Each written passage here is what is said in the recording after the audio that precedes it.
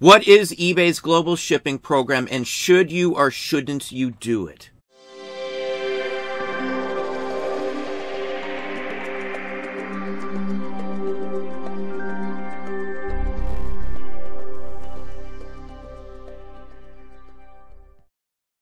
Hey, it's Don. Today we're going to talk about eBay's global shipping program, and we'll discuss the pros and cons of it for you and your store. Now, eBay's global shipping program is a way that folks from other countries can purchase from the U.S. eBay site without having to worry about import fees or anything else. eBay takes full responsibility of the item once it reaches eBay's facility. Now, what is eBay's global shipping program? It's an option that you can add to your listings. Maybe not to every single listing, but the majority of items on eBay are accessible for the eBay global shipping program. Basically, let's say someone from Germany wants to buy from you and you don't directly ship to them, but you allow it to go through eBay's global shipping program.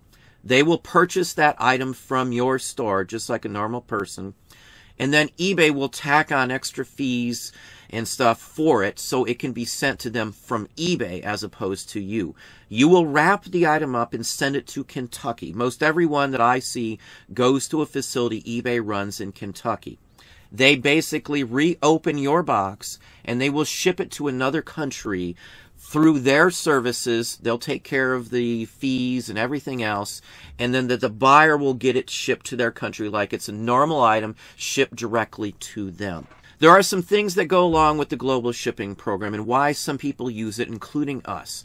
Once the item reaches eBay's shipping facility in Kentucky and they accept it, it shows delivered and there's no complaints about damages or anything, I am free and clear of anything that happens while it's in transit from Kentucky to the other country that the item's going to. If it's lost, damaged, destroyed in shipment, eBay covers the full cost of it to the buyer. You are not out a dime in those cases.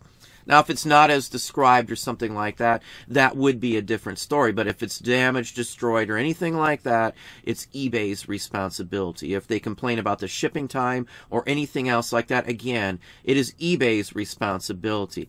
Now, for the seller as well, it won't cost me an extra dime to do it this way. There are some drawbacks. I cannot combine items into one shipment through eBay's global shipping program. So if someone does want to buy multiple items from you through eBay's global shipping program, they cannot combine them at all. It will charge them an increased fee for each individual item that they are shipping. Now, there are some options and ways around that. You can cancel the listings, relist them all together in one big listing, and then the buyer can repurchase them through the program as well. That's really the only honest legal way that I can see to combine the items together. If you just bill them for one and then just throw the other items in there, they are not in the import-export form, so you would be violating a law by not declaring items going out of the country. So always be safe with issues like that. So now let's talk about the buyer's experience from this. First off, it's way more expensive than if they bought it straight from you. They will have to pay for it to be shipped twice.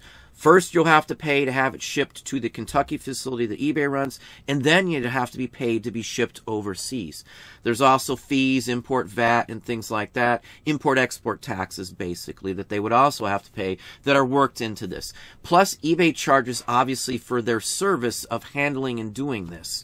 So it's going to cost the buyer a lot more. Certain items I don't ship out of the country through me directly. Anything under 4 pounds I do because it can go first class international. We also only ship to specific countries. There's a handful of them because we've had issues with other countries, and I don't want to lose or risk any of our funds and have the item lost and still have to refund somebody. So that's really reasons why people ship this way, even though it does cost the buyer more money. It's safer for the seller. Now, there's other things that the buyer has to deal with. The biggest complaint I see is that the folks in Kentucky who are opening up the packages use a razor blade to open these boxes up that we send over to them.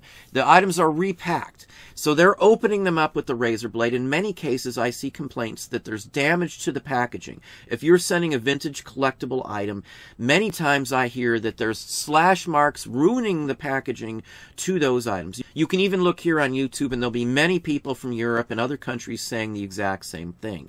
Other issues that can show up is the item can be dinged or damaged in shipment, because in many cases they may remove the security wrapping, the paper wrapping, bubble wrap, and things like that you may have wrapped around the item to secure it and just thrown it in a box with a bunch of other things. It's similar to how Amazon does shipments sometimes too. So for the buyer, it's not always a good experience. Again, you're free and clear if something like that happens, but you also have to take in consideration that you won't get that person back buying from you again if they have a bad experience because of how eBay's facility handled the items. Now, I'm not sure if it's eBay employees specifically or eBay has leased out a building and some other services handling that aspect of it. Who's ever doing it, apparently there's a very high rate of damaged items from slashed razor blade issues to those packages. Again, NOS items, vintage collectible items like a sealed action figure in a box, I would hate to have it slashed by a razor blade just because it's rewrapped by eBay. Now, one of the biggest reasons that I see that most people do use eBay's global shipping program is that they are covered if it's a high dollar item. If I sell a $3,000 or $4,000 record to another country, England for example, which is where a lot of them go, I have two basic options. I can send it registered, which only covers insurance for a certain amount of money, and then risk the rest of it. Or I can use eBay's global shipping program. With eBay's global shipping program, if it gets to eBay's center, and again, I can cover the insurance from here to Kentucky. Now, once eBay acknowledges its receipt and it's forwarded on and continues its travels to England or wherever it may be going, I am free and clear. So if that item is damaged in transport or anything else, again, I'm covered. So that is one reason why people do send and use eBay's global shipping program as a seller.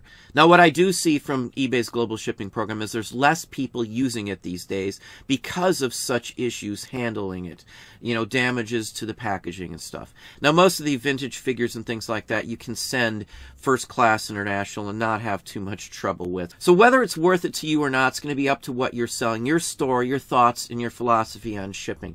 Many people ship internationally everywhere and don't worry about anything else like that. Many don't have issues at all. Some people have had issues like us to certain countries, so we have limited where we send directly to. We do ship directly to some countries. We ship to England, France, Germany, Sweden, Switzerland, Italy, Japan, Australia, Canada, and Mexico. Those are the countries I ship directly to using First Class International, up to 4 pounds. Anything over 4 pounds is sent global shipping.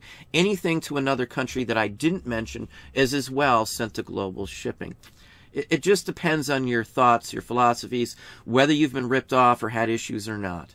Again, the countries that I named, I've never had an issue with shipping. Even items costing $4,000 or better, we send records to England quite often. The Northern Soul are very popular over there. So use your best judgment. Always wrap the item the best as possible. In some cases, maybe eBay doesn't have to open every package, so wrapping it the best you can is always your safest bet. As long as it gets to eBay, at least you are covered. Now, the only other drawback using eBay's global shipping program is for a return. You always have the option just to let them keep it. But if it's a high dollar item, you may want that item back. And it's going to cost you to send it back if the item wasn't as described. That is one drawback to doing the eBay global shipping program. If you're shipping overseas, though, you could have that issue no matter what. So they can just send it back the normal way without using eBay's global shipping program to return the item. But you still will be responsible for items not as described. So always keep that in mind when you're doing any overseas shipments in general. Now, a lot of people just don't like to ship overseas in general. Now, I personally would never recommend that. We do, as I said, offer the global shipping program and ship directly to those countries that I stated earlier as well, and don't have issues. It does increase our sales. We are top rated plus across the entire globe, which means that we have to sell a certain amount of money to each one of those spots globally to qualify to begin with. So again, it is well worth the thousands and thousands of extra dollars that we do garner from sales to overseas. I would always recommend overseas. Just be cautious on how you ship. Test the waters out first. ship a few limited items to begin with, just to see how the process works, to make sure that you are happy as well as your buyers are happy. But that's what I have for you today. Hopefully that gave you some ideas, some thoughts. If you enjoyed the video, please hit that like button down below. You can also hit the bell icon to be notified if I post new content or go live. Subscribe and tell all your friends.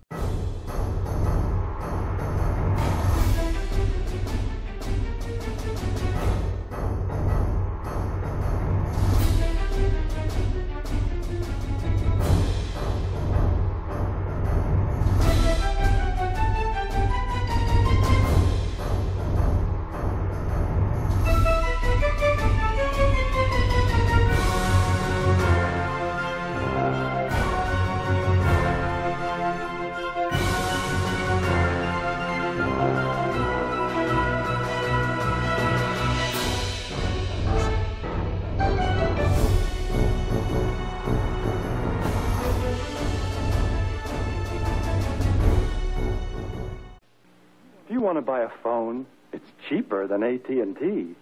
What you really need is cheap long distance. And of course, our business systems are cheaper than AT&T. You won't get anything this cheap from AT&T. Everyone's saying they're cheaper than AT&T, but nobody's saying they're better. All they can say is that they're cheaper, to which we say, you get what you pay for.